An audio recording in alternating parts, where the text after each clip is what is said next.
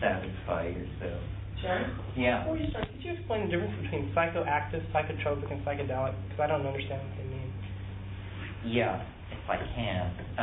Psychoactive means exactly what it implies, that you can detect this compound as a higher cortical experience.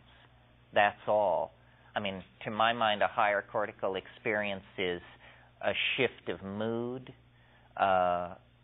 depression, elation, acute hearing, sensitivity to noises.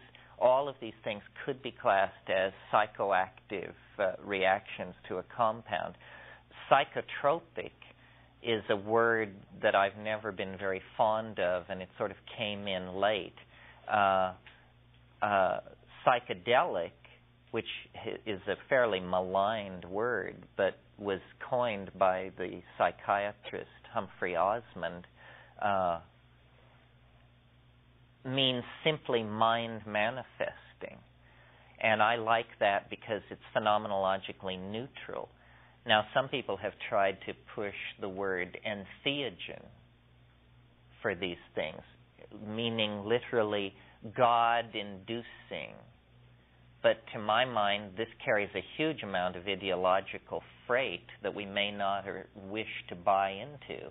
I mean, maybe it's God-inducing, maybe it isn't. But psychedelic, meaning mind manifesting, is pretty good. And then if all of these make you uncomfortable, you can just fall back on a completely phenomenological description and call them consciousness-expanding drugs.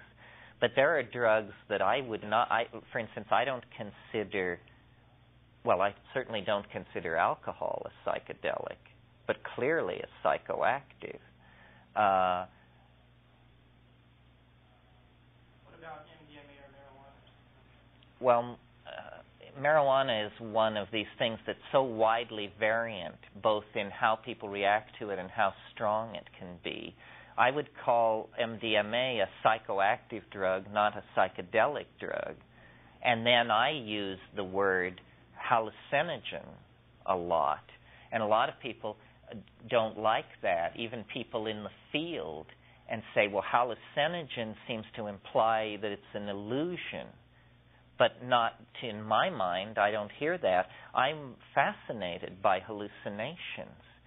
I mean, to me, that is the sine qua non that you're getting somewhere.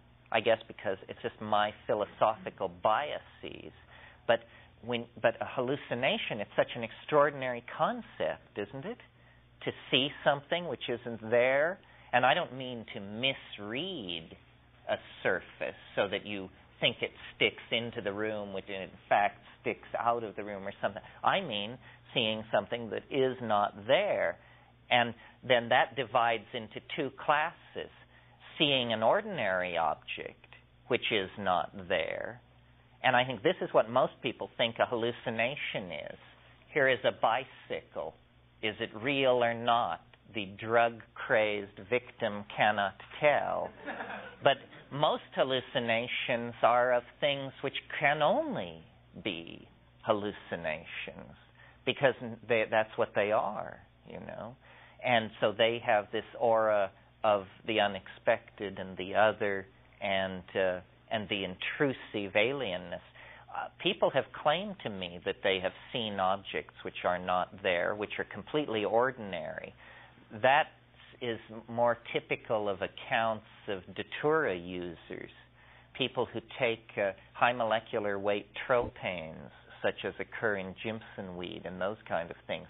But my brief experimentation with that is it is what I call a deliriant rather than a psychoactive. I mean, when you take datura, you are so messed up that you literally lose all discrimination.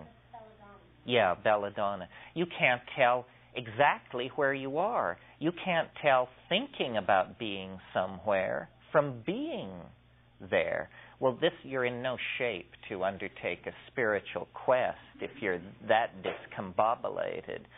So what I like are the things which do not destroy what I call core functions.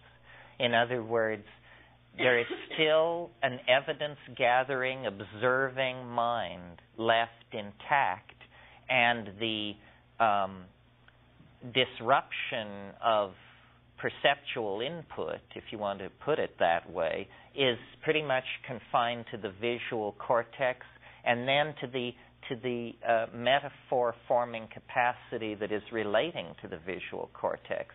But I don't like things which confuse you, which impair judgment. What about sativa divinorum? Salvia divinorum. Well, that's that's an obscure one about which not much is known, although in the past year they've learned the absolute chemical characterization of the psychoactive compound, which is called salvorine alpha. More work has to be done. Anthropologists who have taken it with Indians in Oaxaca describe a very intense experience. When we grew it in Hawaii and took it exactly the way these people said to do it, it was an experience, but it was not clear whether it was psychedelic or merely so physiologically active in such a complex way that you couldn't tell exactly what was going on. The impression, which was not mine, but Kat's and a beloved dean, they both experienced flow. They described the experiences as though you were lying in a dirty ditch with this cold fluid flowing from the top of your head to the bottom of your feet, and where this kind of cold, clammy fluid encountered energy obstructions in your body, it would wash them away. But it was a kind of vertigo with nausea, it was a complex experience, but it was not largely mental. Mm-hmm. It was more a revisioning of the body image. And, this is another one of these things where no research has been done. It isn't illegal, salvia divinorum, but you're not going to do your career any good to get tangled up with this. So consequently, it's pretty much left alone. Salvorine alpha is extremely unstable and breaks down within 12 hours. So that indicates it's probably a polyhydric alcohol or an isoquinone or something like that. It's not an indole. Yeah. I was curious, and Watson talks about entheogens versus hallucinogens, and he's really against the word hallucinogen. Yeah, he's the one who proposed entheogen. Entheogen, right. And so, because his theory was, I guess, that he thought that a hallucination was something that wasn't there completely. And he thought that the experience on the soma or the mushroom was something that you actually are experiencing, so it's not a hallucination, it's real. Yeah, that was what he said. But if you actually look at the etymology of the word hallucination, what it's come to mean in English is a delusion. A delusion. But what it really means in the original language is to wander in the mind. That's the meaning of hallucination, to wander in the mind. Well, that's a pretty good operational description of what's happening. And then when you add in the visual component, I don't know. It's hard for me to imagine how someone could undervalue hallucinations if they had had them. Yeah, it sounds like it was reacting to the 60s hoopla a lot, the hoopla over LSD and the misreading of what these experiences really were, too. Well, these guys were very frustrated with seeing this thing turned into a social hysteria.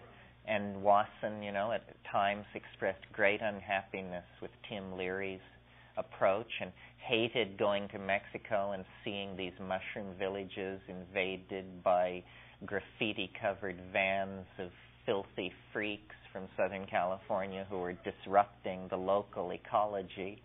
And it was a kind of proprietary approach. This thing belongs to anthropologists, to specialists. Watson was very reticent to assess his own work. Some of you may have seen Bob Forte's interview with him in that Psychedelic issue of Revision, where Forte asks him, how do you assess the historical impact of your work? And he said, I'll leave that to others to decide. He didn't want to deal with the question of the potential impact on his own society. He really looked at it as this exotic, foreign kind of thing. These guys were cautious, this first generation. Hoffman, Wasson, Schultes. These guys are not stoners by any means. I mean, their approach is cautious, and the psychedelic experiences can be counted on the fingers of one hand in a lifetime. So I'm not sure they ever realized the size of the tiger whose tail they had seized.